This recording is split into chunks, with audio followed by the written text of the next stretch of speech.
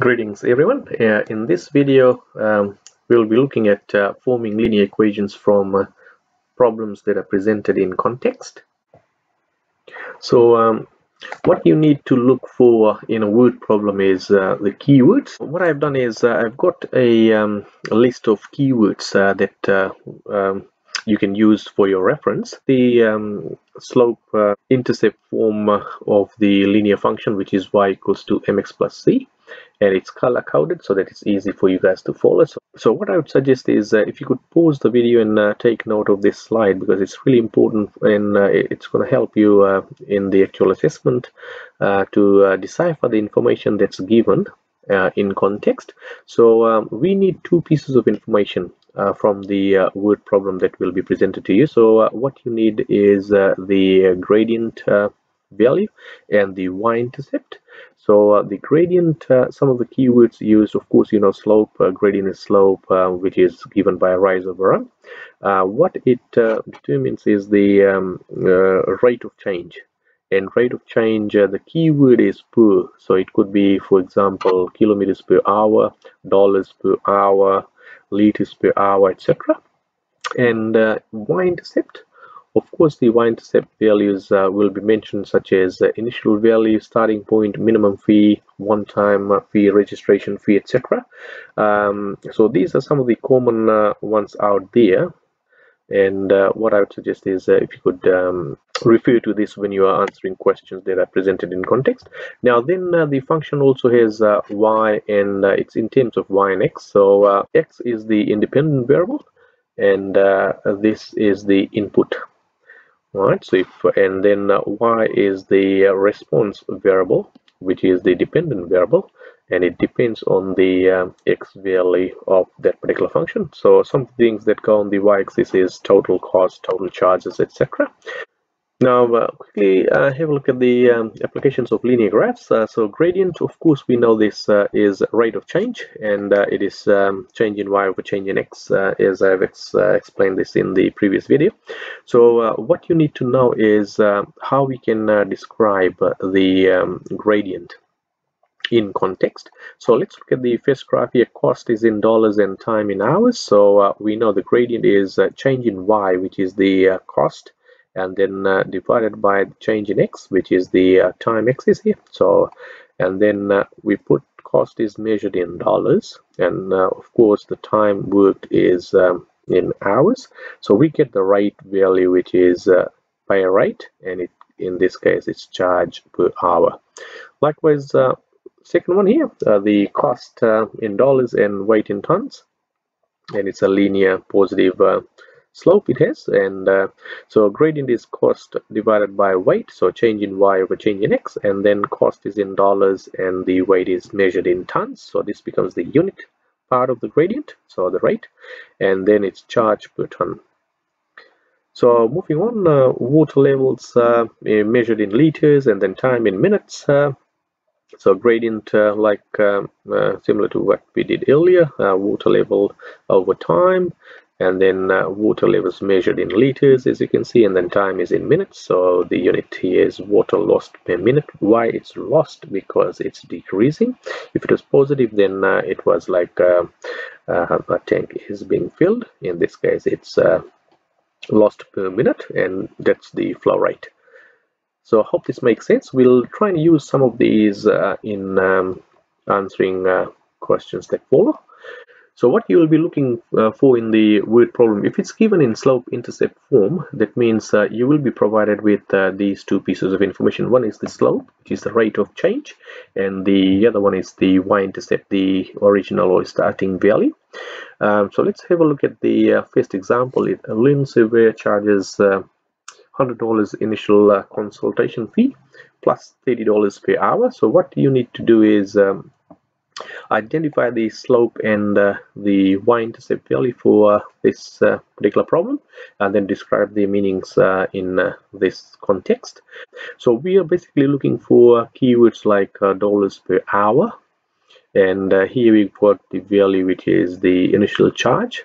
So initial charge, as you can see here, initial value is the y-intercept, So it says identify the slope and y-intercept. So I know $100 is the y-intercept, and the other one is the rate, which is dollars per hour, is the gradient value. So it's pretty easy to use this.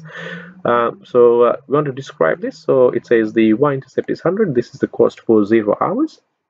Or the initial fee. So that's the initial fee of $100 as mentioned in this question, and the slope is 30. So this is the rate of change of the cost, which is $30 per hour. Now, next part to this problem.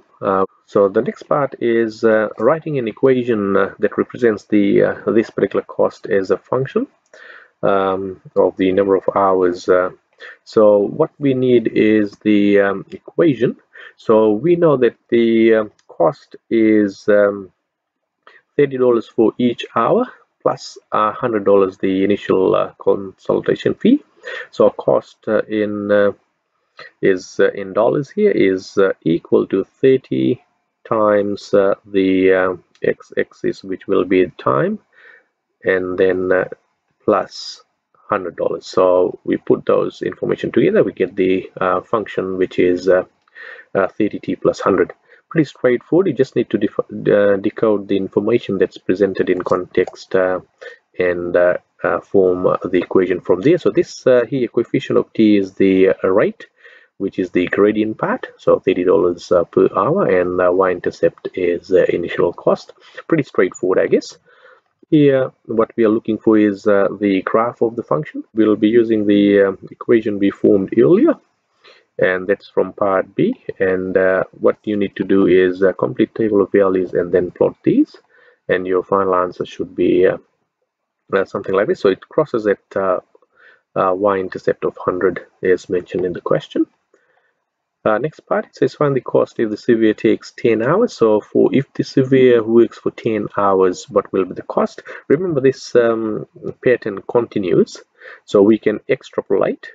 So this is ending at 8, and then we can go 2 steps, but unfortunately we can't read off from the grid. So what we will do is we'll just substitute the information given in the equation. So total cost is given by the equation we derived earlier, and then what we do is we replace the time. In this case it's 10 hours, so time 10 hours, so 30 times 10, 300 plus another 100, and we get the total cost of the surveyor is $400 in this context.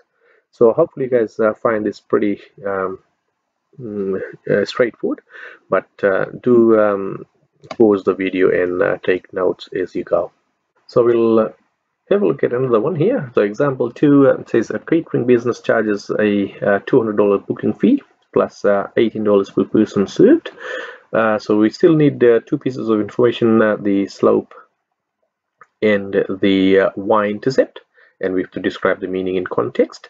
So you would have guessed it, the value is pretty obvious now. Once you've done a few questions, it's pretty straightforward.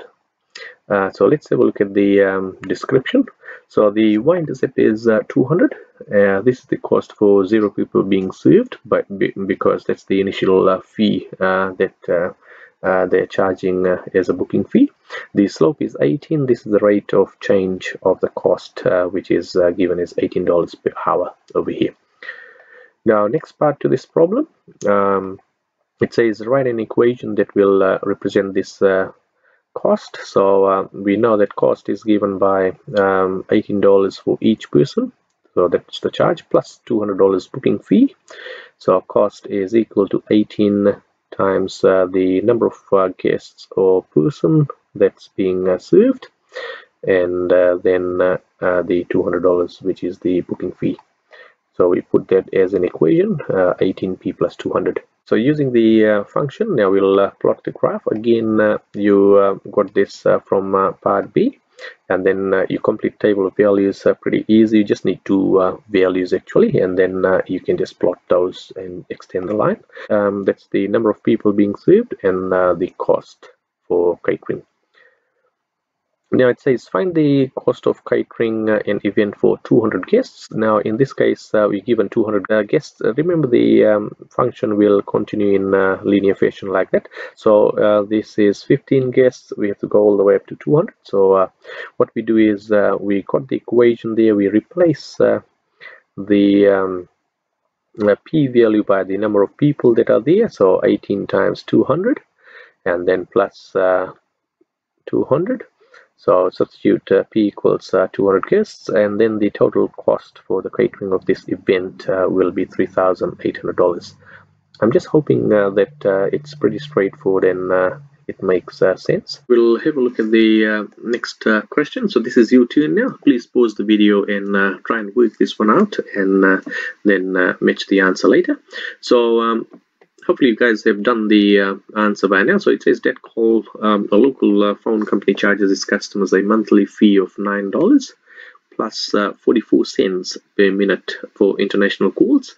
Identify the slope and y-intercept and describe their meanings in context, and then give the equation, and also find the total monthly cost for 200 minutes of international calls. So you've got multiple things that you need to do for this one. So let's put things together. The y-intercept is 9. Why? Because that's the monthly fee of $9 as mentioned in the question. The slope value is 0.44. Now some of you may have written 44, but it says 44 cents per minute, and we are looking at the unit which is in dollars. So you must change and keep the units same, so it's easier for us to work in dollars. So 44 cents is 0.44. So this is the rate of change, which is 0.44 or 44 cents per minute. Now putting this information together, so total cost is $0.44 for each minute plus $9 as the monthly fee. So the final equation is 0.44t plus 9. Now what we will need to do is find the total cost for 200 minutes of international call. So what we need to do next is just substitute the number of minutes per month. So this one was 200, so 0.44 times 200 plus 9. So that gives a total cost of $97 for this particular month. So understanding the keywords and applying that in context is really important. So I'm just hoping that this is much easier for you guys now. So please do pause the video and try and re-look at this again. Thanks for watching. I'll see you guys in the next video.